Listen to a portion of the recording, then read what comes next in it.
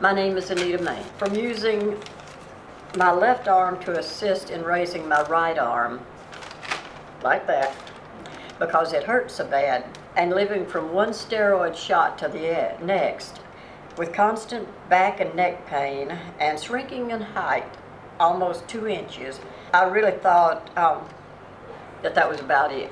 I mean, as far as any cure for it. I'm getting old, and chiropractic care has for me been a short journey of rejuvenation.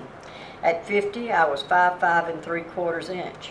Last year, at age 79, I was 5'4". I'm back to 5'5". They've given me back 3/4 of an inch. I was at the VA orthopedic clinic this week. I told the doctor I did not want a steroid shot.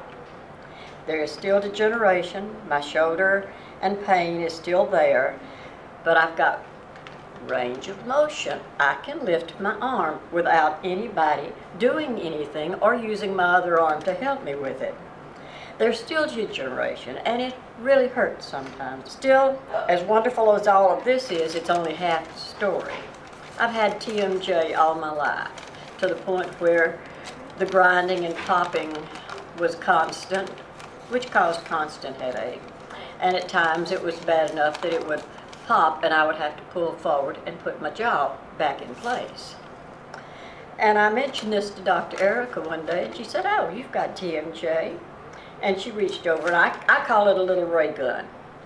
And she popped me on the side of the jaw. And she does it a touch-up occasionally, but there's no grinding, there's no popping, there's no pain. I don't have the constant headache. And I talked to my orthopedic doctor about the TMJ, and he said he didn't even know chiropractic did anything with that. So I suggested he refer his other TMJ patients to a chiropractor too.